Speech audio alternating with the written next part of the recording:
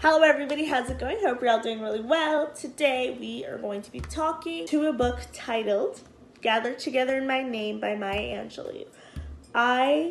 So one thing that I absolutely love and I'm amazed with in regarding Maya Angelou, so as I read this book, I really saw the importance of owning your story, as well as owning your story and also not being ashamed of where you've come.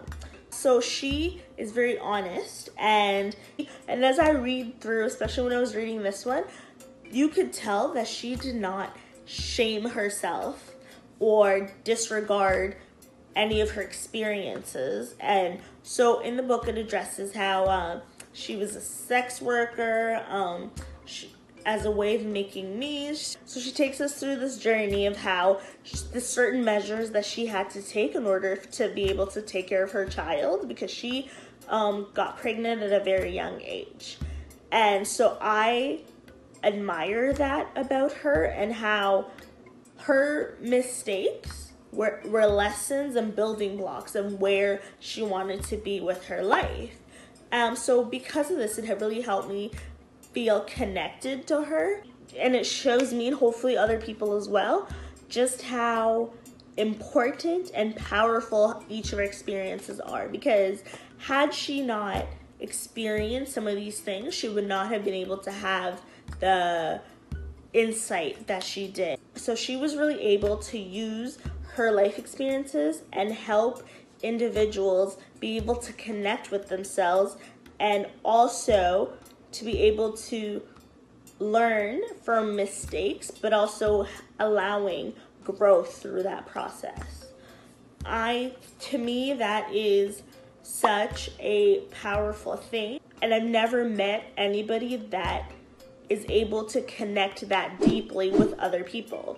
And so for Maya Angelou, it was important for her to be able to share her story in order to help other people progress.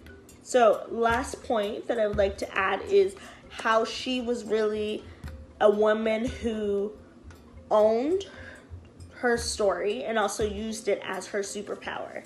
And I think that a lot of times in the society that we live in, and also the society of her time, so basically society is, people tend to look at their mistakes as, with regret, and with basically just shaming themselves because of the things that they have experienced. Whereas with Maya Angelou, every single experience that she's had, she was able to, one, rise above it, to own it, and also to use that to teach other people. And so I really resonate with her in that regard, because I think that I think that when a person is no longer ashamed of the things that they have done, they can grow, and two, they can also be able to create an environment where it helps other people become the best versions of themselves. And I think that I was able to find that as I was reading this book.